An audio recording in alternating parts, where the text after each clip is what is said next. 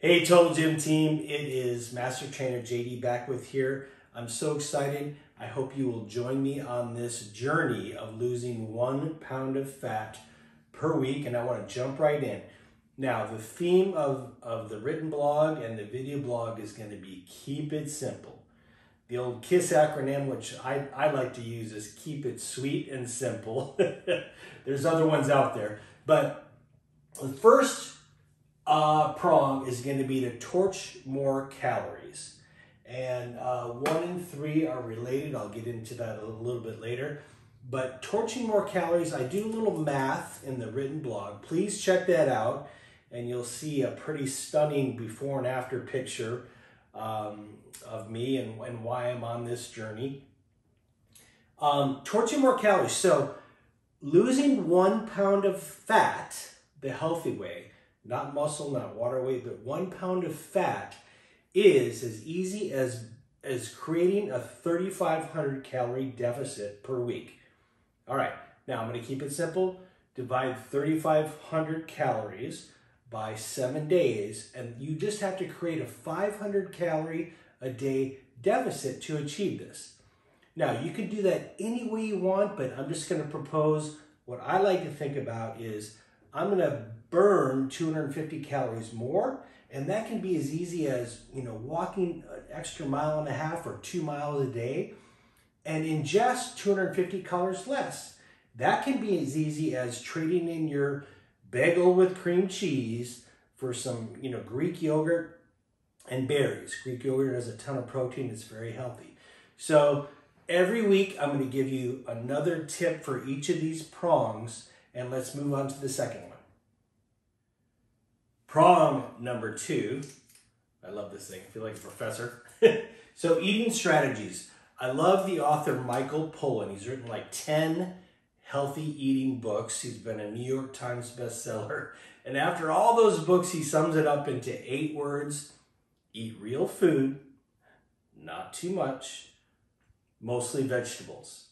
So what he means by eat real food, my favorite example is breakfast. If you look on the box of almost any cereal, you're going to see about 8-10 ingredients you can't even pronounce. If you look on a box of oats, what is the ingredients? Oats, and that's it. So that's the difference between processed food with the cereal and real food, which is the oats. All right, team, finally, we're going to go to stoking the furnace, and this is where our Total Gym comes in. We want to keep our metabolism up, keep that furnace burning as many calories as possible. So I've heard and read that 1 pound of fat, if you're sitting on the couch, burns about 1, maybe 2 calories an hour. 1 pound of muscle burns about 60 calories. So one of the reasons that most people's metabolisms drop after about the age of 30 is the old adage, if you don't use it, you lose it. So if you're not working those muscles and keeping them strong and hungry, you're atrophying. You're actually losing muscle, and that's why the metabolism drops off. So we're going to use our Total Gym to keep that furnace stoked, and I'm going to get right into how we're going to do that. All right, team, here's how we're going to stoke the furnace today. This is a philosophy that I loved and a lot of my clients love. I've spent so many hours in gyms, and I don't want to do that anymore. I want to be efficient and effective. So I work 1 muscle group per day, or I should say per workout.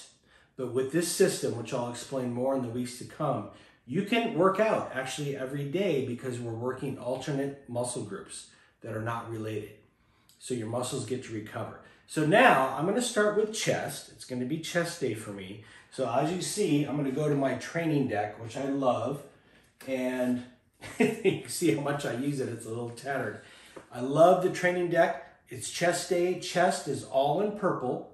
So I like to keep it simple. I'm going to pick like 2 exercises and then maybe do 2-3 sets with total focus, the rule of 10 intensity, and then I'm done.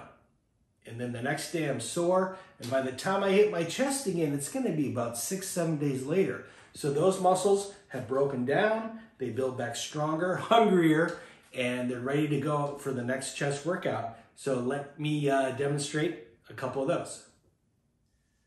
So incline chest press is going to be my first exercise, which I'm doing an incline press kind of for the upper chest. That means that the cables need to be on top. And rule of 10, once again, that doesn't mean count to 10 and stop. That means I always want you to go to fatigue on whatever level you're on. But hey, if you get to 14, 15, 20 repetitions, guess what? That is an instant notification that you need to raise the level. So you get that 10 rule. Keep it simple. So I have the cables on top. I'm going to put my legs up. I prefer that for a nice little hamstring stretch. And then I'm just going to press up at a level. Inhale in, exhale. You always exhale when the glide board is going up the rail. So it's easy breathing to remember. And a little Pilates tip here is every time you exhale, pull that belly button to spine. So let me just walk you through that quick. So I'm going to inhale through my nose, pull my belly button to spine, and then accentuate that belly to spine throughout the contraction. Okay, and then I'm going to pick another chest exercise and just burn that chest out again, 12, 15 minutes, and I'm going to be done with chest for the day. I'm really excited for you to join me on this journey. So keep the comments coming and rolling in, and I will see you next week.